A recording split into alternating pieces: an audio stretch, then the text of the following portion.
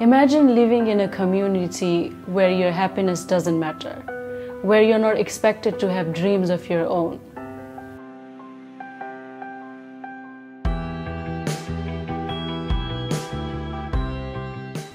My name is Mehzabin and I'm 18 years old. I graduated high school and I live in a small town where the expectations for a girl is to just finish high school, get married, have kids, and just look after the house and the husband.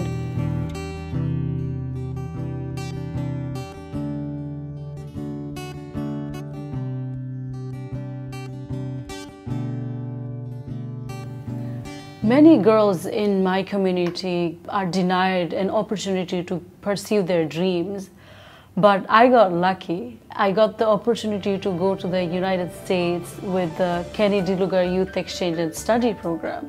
That was an eye-opening experience for me. Well, while I was in the US, I saw that, my host dad was cooking.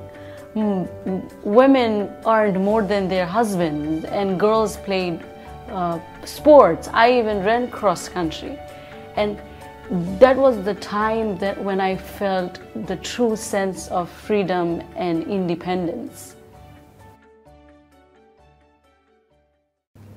I returned back to Bangladesh with hopes and dreams, but quickly it all changed and I felt like I was back into the cage. So along with my friends who also studied in the US, we organized a self-defense training program for the local girls. I wanted the girls to feel safe about leaving the house. 6, 7, 8, 9. We also taught classes on positive body image and confidence building. And we had computer courses for girls who had never used technology before. Witnessing the joy on the faces of these girls from owning an email account and seeing them breaking out of the bubble set me free as well. I want them to know that our happiness does matter and that our dreams can come true and we can be whatever we want to be.